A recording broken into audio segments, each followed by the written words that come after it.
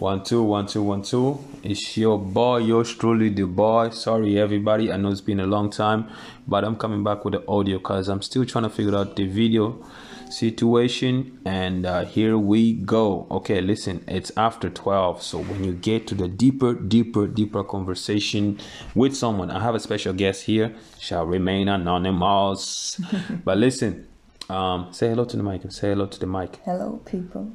Okay, so people listening, we're going to be talking about interracial couples today. Yes, the person right next to me is a female. Yes, she is white. Listen, I know there's a very special moment going on right now with black girls and everything like that. All supports through them. Why do I say this? Because my mom is black. My sisters are also black. Okay. Listen, let's keep supporting the Black Lives Matter movement and all the good stuff. Peace to everybody. Let's end racism in 2020. It might not happen, but let's move towards that direction. Anyway, coffee season is happening, so I feel like it's right for us to have this discussion. Okay, you know when you get into a conversation with someone and you just have great talk and everything. Okay, cool. So, interracial couple, you've been in a relationship with a black person, right? I haven't. I thought I was, but it turned out to be a fraud. So in my little world, I was like giving everything and felt to be in a relationship, but it turned out to be everything but a mutual relationship. So. Okay, so do you feel like, obviously, like I feel like there's always like few things with like a relationship with like for me. I've dated black and and Caucasian girls. I would like to date Asian because I am all for everyone. And yes, people will come at me and say, "Oh my God, you should stick to your own people from your own country, your culture and stuff like that." Unfortunately I wasn't raised backwards. I was also raised with. I have Caucasian people in my family, so I have mixed race grandparents. So there's that. When was the first time that you dated a Caucasian person? At what age? I think my first girlfriend was Caucasian. But it was, I think for that space when you're young, you're basically just dating, person to dating. I think the interesting part comes when you're trying to get to know each other. When you grow up, when you grow older, you hang around with people that dated Caucasian people, but in the end, they just switched it. And some of them, there was religions involved, and the man was like, you have to marry somebody from Africa because they'll understand you better. Yeah. I think I went through that route, and I felt like I needed something that suits me for who I am. I just didn't want to be identified, my wife or my girlfriend or whoever she was going to be identified by the fact that they are black, they're from the same country. That's good. That's not always good the case, because every partner that I followed, that scene, whether it was cousins, whether it was people in my family, it was just basically all going to hell. And these people were perfect matches from the same country, same religions, and all went through hell. You understand? People, listen, I'm going to say something. I know I'm speaking a lot. I'm not giving the guest speaker time to speak, but she will speak on her own terms. Okay, so I'm dictating this from now on. Listen, it may seem own country, same age, or whatever the case is. You know what they say, age is nothing but a number. And religion, all that kind of stuff may seem cool, but guess what? Love wins. Might sound corny right now, but love always wins, because once you get with that person and get to know who that person is, you will hate them for the eternity. And there's a lot of people out there that are literally just getting married or getting together for those sakes, and they choose to suffer. I didn't want that for myself. So whenever you see me next time, don't look at me sideways, because my life is mine and yours is yours. Now, let's begin this podcast. Okay, so what you I just said it. Love does not race. You just said exactly. It. I want to know, what are the challenges you encounter when you're looking for like a say if you're looking for a black man, what could you possibly be the challenges that you encounter? Well, the biggest challenge is probably that people pretend to be interested in you but they don't really let you into their world on the long run. So do you think because of the shame? Yeah. They like to be around you. They like to. When you said experience. like to be around you, you're not literally speaking for everyone. You're just speaking for you. Exactly. I'm just speaking like from my you point could be of a view. weirdo for all week. We Yeah, know, yeah. like, you know what I mean? And like, you know, obviously. Absolutely. No, like the biggest challenge is to actually arouse interest on the long term. So it's just like, just imagine you encounter someone who comes from a completely different direction. But you are into each other. But then question come like, how does my family react to that person? How does my social circle react to that person? Yeah. How would I react to that person in 2 years from now if I find out that it doesn't work, and then I have to like cut everything we make and have to say, oh, it was a mistake, and everybody's going back to me like, oh, why did you date that white girl? I told you from the beginning. I want to cut you just 1 second. I don't mean to cut you. I just want to say for everyone, my family or anyone that's listening, friends and people that so-called think they know me. Listen, I might pop in with an Asian girl. I absolutely don't care about what you're thinking and your opinions. I might stand there or sit there and listen what you have to say out of respect, but it will be literally just wind going from one ear to another. Because I'm not trying to be disrespectful, but I feel like my mistake, if I'm making a mistake, then allow me to make that mistake.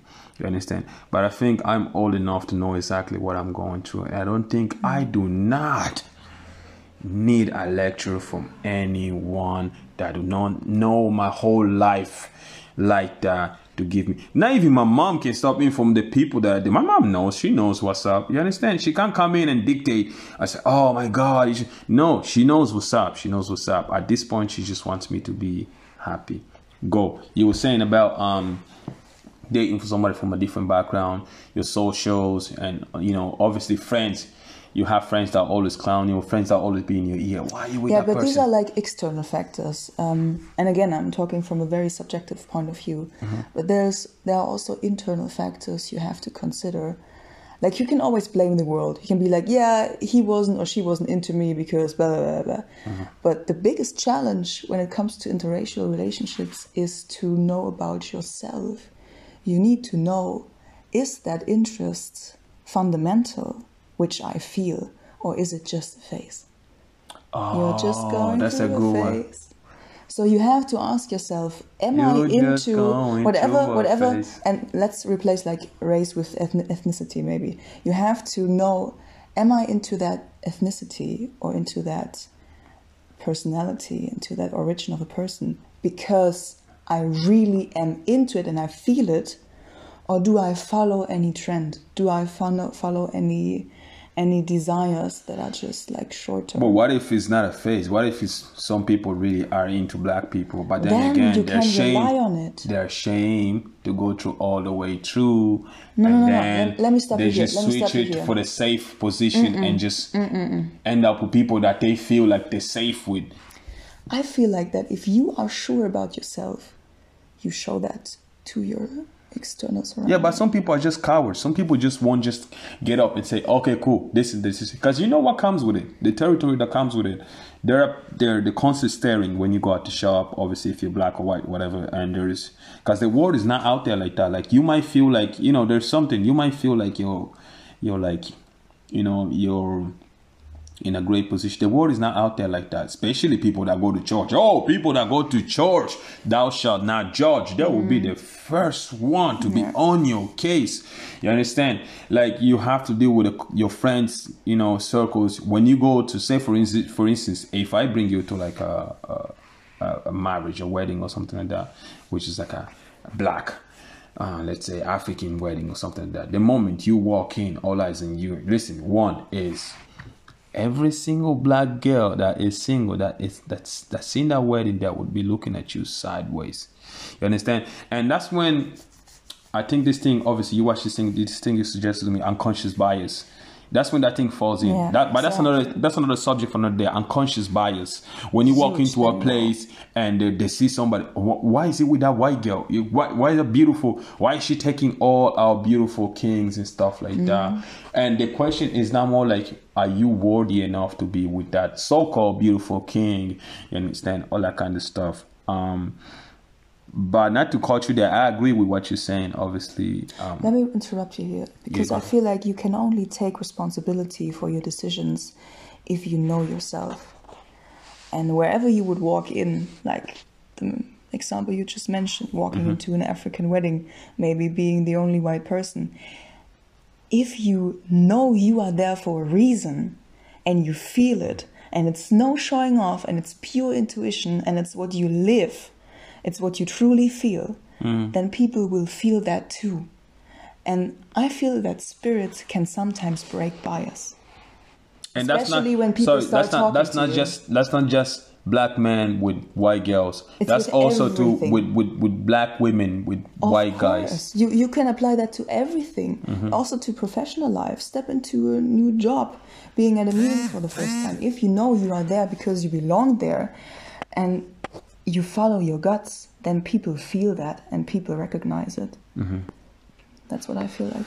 Yeah, but I feel like there's a lot of challenges that goes with it. The constant staring, the constant when you go meet. That's what you have to deal when you go with. meet That's the family. normal. That's normal. You know, you can never blame people for it, because It's still I weird. I wouldn't blame It's them. still weird. Like obviously, I think you have to be the most unbothered person ever for you to be able to go through absolutely. that. Like imagine when you go to the You just Christmas have to be dinners. relaxed. Just have to be- Christmas, like the Christmas dinner, there's always somebody who's a loud mouth when they get drunk and they say something and stuff like that. When you go meet with friends, I think for that to be really well balanced, you need to have like the both sides need to have balanced friendship where they have equal ratio, not equal, but they have some racial interaction in this side of friendship and in this side, and they totally understand each other in that type of pattern. I wanted to say something about that, because I just mentioned it. Like, some people are scared about what does my family say, what does my social circle say. I feel like you can't choose your family members. That's for sure. So let's just leave that out here. But concerning your social environment and your social surrounding, I would never surround myself with people who wouldn't approve my decisions if they come from my heart. That's definitely fact. So I never worried about that. I never. About my family, I don't need to worry at all, because they are cool and they have a broad horizon. But concerning the people you can choose in your life, I would never have to worry about anybody coming to me like, hey, are you sure you... Because they know whatever I do, I'm following my... What do you think instinct. of this? People always say this, you were like, okay, cool. Yo, man, listen. Example, you be like, yo, man, listen, man, I'm dating this girl and think things are serious. I think it's serious, taking things to the next level and stuff like that. And then you hear somebody say this in the background. Yo, you know that black people and white people never last forever, right? What is that? I never heard that sentence. Oh. I never heard that sentence. What kind of black friends you have? They don't let you in the inner circle. They say black people and white people never last forever. I do have a lot of black friends, and all of them actually celebrate the interracial thing. And not out of a hype and not out of a trend. They talk about it very honestly. And sometimes it's damned. Like sometimes when not only black and white but interracial couples get together, sometimes it's just damned. But sometimes if you really, as I said, know yourself, know what you want, and know what you want from the person next to you, then it can work out. I never heard that sentence there. It's a challenge also. I think I could say people are afraid of the challenge. Some people, I know most of the people that are mostly, they have like they're interracial, they have like a Caucasian male partner, or they're females, you know, it's they're black female, black woman, and then black men that have a Caucasian. And I think the challenge female partner kicks in when it comes to, as we talked about, substantial decisions, marriage. So family. basically, when you get in serious. When things get serious, I think that's when the challenge hits. Yeah, But the Before, thing, everything is funny, everything is puffy, everything is cool. But when you have to the talk start is like, about, cool, yeah. when you have to talk about like substantial questions that concern the future, how do we want to raise our kids? Yeah. Does religion play a role? Which languages are we going to speak at home? Is my family going to take care of the kids when we are on holiday? Do I trust your family to take care of the kids?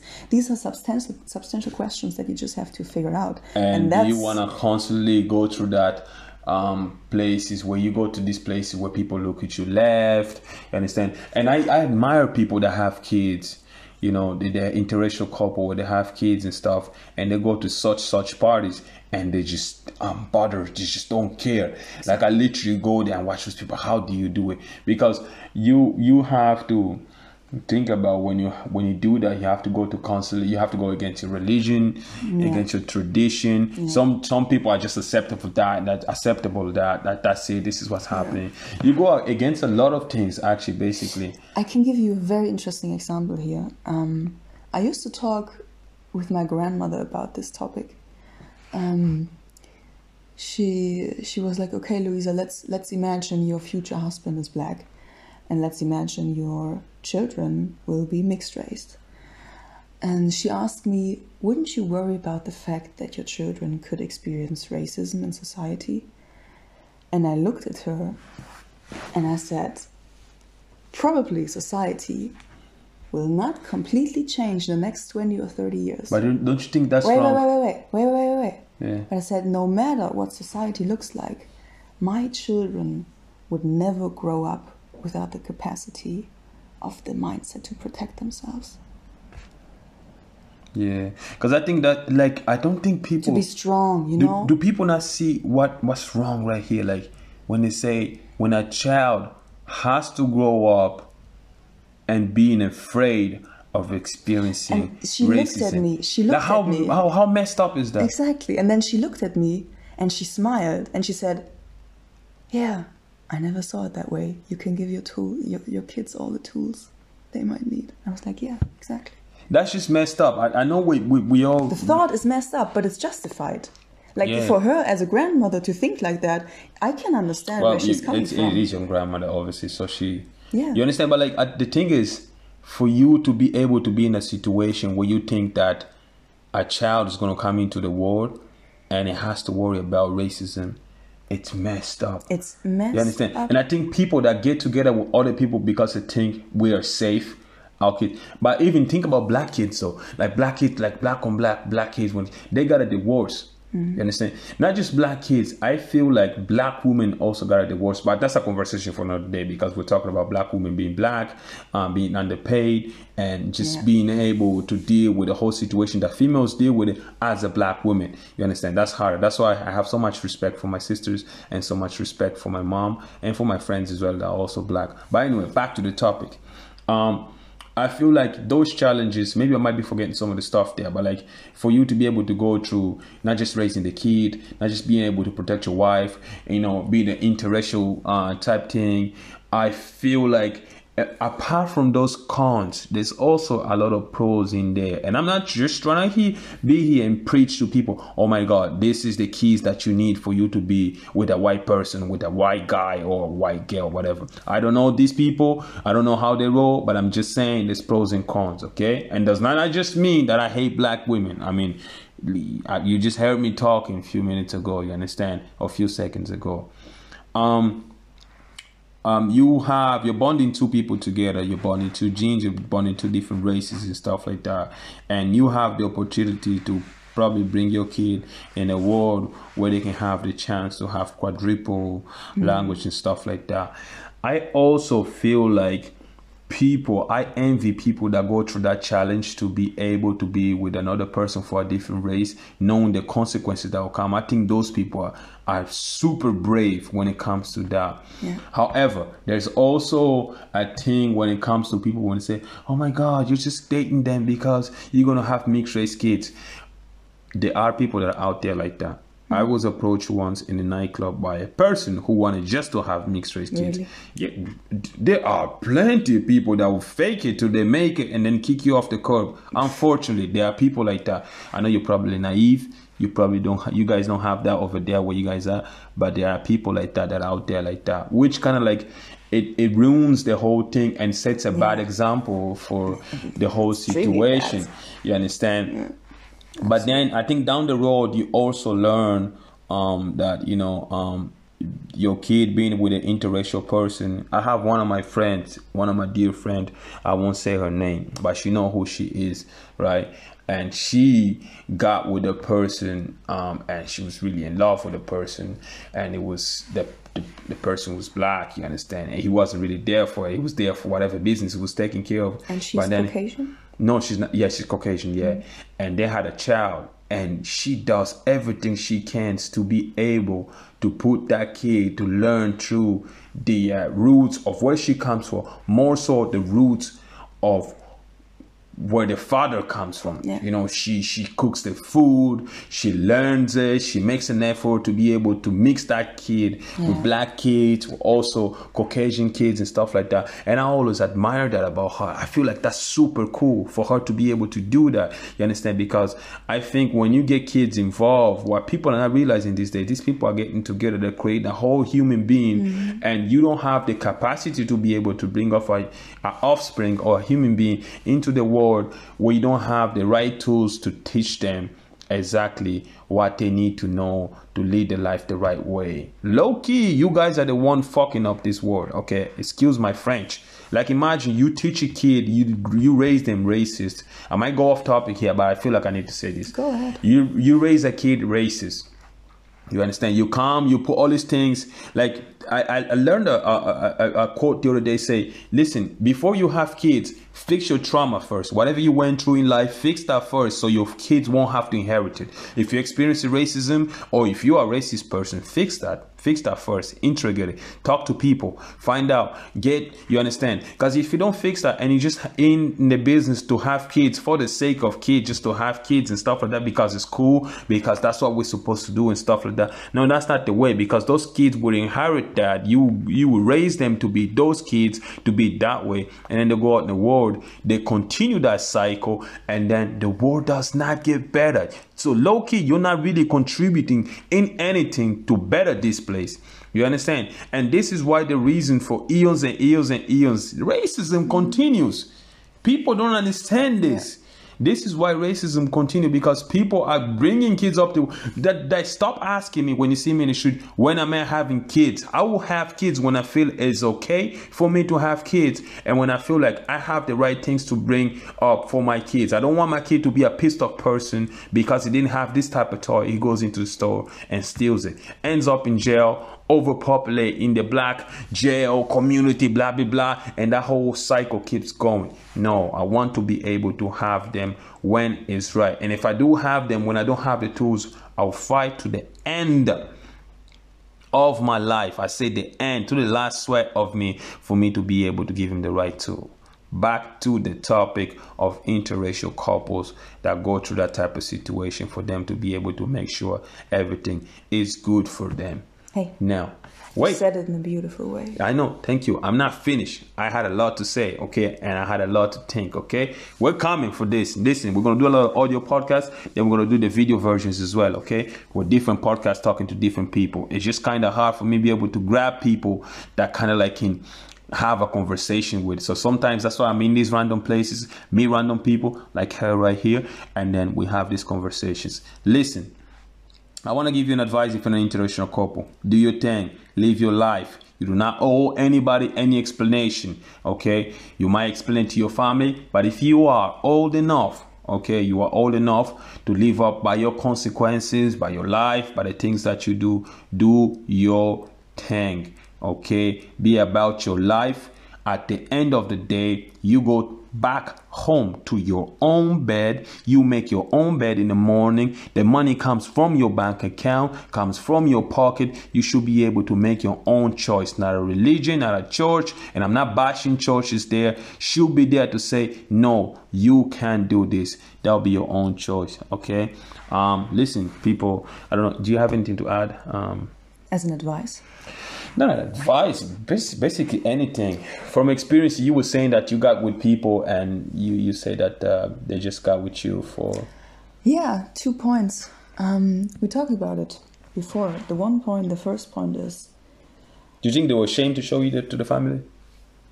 No, let's leave that out. I'm not talking about... It was most like, okay, hit and run. I'm talking like the overall picture. Was it a hit and run? It was a hit and run situation? Kind of, yeah. But I'm talking about the overall situation right now. One should always ask him or herself, as I said, if the intuition is real. Was it planted in your mind from social media images? Was it planted in your mind because of anything you saw and you were just like, oh, interracial couples, great, I want to have that too? No, don't go after that. You really have to sit down and have to ask yourself the questions, can I deal with every consequence that comes out of it? And the second advice is one way to find that out, and that's the second advice, go for it. And then when you have a negative experience, sit down and ask yourself again, do I still want that? Or are you still just hunting images? Mm. But I feel like sometimes you have dudes, right, black dudes, that have fetish about white girls and stuff like that. That will go into a situation where they feel like, oh, I just need to be in this. You cannot influence which people step in your life. Yeah. You sometimes, of course, you have control over that. You can decide, do I leave the house today and talk to random people in the street, or do I stay at home? But you don't always. Absolutely not. But I'm just saying that's when you have control of which people you let up. Yeah, whoever you let into your life. But people can be charming. I can be charming. I know plenty of time I walked up to mad white girls and I'm like, yo, listen, man, you got great dimples and stuff, and the ball roll. But I feel like there's steps to this. There are white girls that will come into your life and they be just like, I want to take this, and they just feel like they find that person attractive. Yeah, it's not just black men being attracted to white girls. Yeah. Of course, it's the other way around. Let me back up my black kings, you know. Yeah, they come into the life, they say, listen, I find that person attractive because muscles or whatever. Yeah. Oh my God. Or the big one is like the big dick. That's what all the girls go for, because it's some type of cool things. I'm absolutely not talking about sex right here. I'm talking about men and women at the same time. And also, there's also the paper one that black guys go to. It's easier because you go for the paper. I feel like I'm snitching, but I'm sorry. I got to call that on out. The paper one, you understand? They go out, I'm going to get paper, obviously due to the situation where people come from, harsh realities and stuff like that. There's that, and there's also the ones that people feel like that white girl is rich or that white man is rich, and then they'll go for that and stuff like that. Trust me, that it's out there. It happens. From where I come from, that's the images that we get. But for me, traveling to different places, I just feel like it's different there. You understand? Which, by the way, I'm going to do a podcast of a place where I went to, and when I found out black girls don't fuck with black guys like that, because they think all of them are bomb. And it was just funny how they kind of categorized me automatically into that square as well, as if I was a bomb. Well, I don't think all of them were bomb, but like they just put me in that square too. It was just like automatically, oh, you come over here, you're a bomb too, you know. But anyway. I feel like the sentence you said at the very beginning, love doesn't know race. That's just it. But that's true. And though. matches don't know skin color. Yeah. Imagine you would get to know a person and you had the control over your skin color, and everybody would get to know everybody with transparent color, with transparent skin. And then after 2 or 3 months you can reveal your skin color. Yeah. That would be cool though. That would be the most neutral way of getting to know each other. Oh. And I feel like if you, I mean, obviously we cannot do that. We see our skin colors at the very first sight. But I feel like that if you are into each other and if you find love in a relationship, you also find the courage to overcome every obstacle that might be put in your way. Also, do you think like I always float with a bunch of ideas that can end racism and stuff like that, because it should. Do you think, because I think everybody should think about it, especially if you're a parent and whoever you're married to, and if you're bringing a child into the world, if you're not thinking about an idea to end racism, I think you're a lost person. Okay, so we're just gonna wrap up just a little bit here, because I feel like we'll be talking for too long. Okay, listen, what you think about this when parents can actually bring their kids to do an exchange. You know, they used to do exchange student when this student goes to this house. If it's mandatory for every student to go to a different household of a different race, okay, to better for the, like, you know, the way they enforcing us to wear masks and stuff like that. Why don't you just force us? Listen, your white child is gonna go live in with an Asian family. Your white child is gonna live with a black family. Your black child is gonna live with a white family. Enforce us for us to bring our childs to like go do there for just a better world for these kids. Because I know it's a little bit better for these kids just to grow into the world. Because obviously the protests I saw, like, you know, white people came out for Black Lives Matter. You understand? I feel like for them to do that, for them to get to a position where these kids in the future, when they grow up, they're just better than us. You know, they don't see this shitty world that we grew up in it. You understand? And I feel like I don't know. I feel like that's one of the things that can just, if the government just said, look, let's go ahead. Obviously, that's not even going to happen, because for some reason, racism, it's an advantage for somebody out there. Okay, I might get killed for saying this, but listen, I feel like if they say, yes, that's a mandatory thing, boom, that's it. It would make the world a better place. Yeah, but then, like, being racist would be like in secret and shit. You know, they'd be like, you know, you have to be in secret, and they're gonna start like dissolving because there'll be no more advantage of doing that. Yeah. You know, they'll be like KKK members, but like their child are bringing back black girls back home, and it's like ruined. There's no more meaning to it, and all of a sudden people forgot what racism was all about. Remember, they just forgot. And that's it. It's all gone. And you know, like, I would love racism, that. Oh, that's so 2020. Wow. Yeah, what the hell are you talking about? Jeez, we're not in the 50s. You know, it's like a style. You know, like when everybody had mohawks, and it just like it goes away. No one does mohawks anymore. Yeah. The same thing with racism. It just goes outdated. away. It's just outdated. Yeah. But anyway, hopefully I didn't talk too much. Hopefully we reach this point. I don't know if you have anything to add. You said it.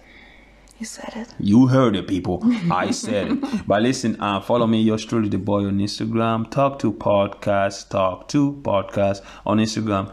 On YouTube, subscribe, like, hit the ring, whatever thing that does, all that stuff. Listen, guys, I'll try to provide you guys more context. Thank you very much for listening to me for over 30 minutes. I know I can sound annoying some of the times, but anyway, hey. I am me at the end of the day. I do not give. Okay, cool. I think I should end it here. Good job.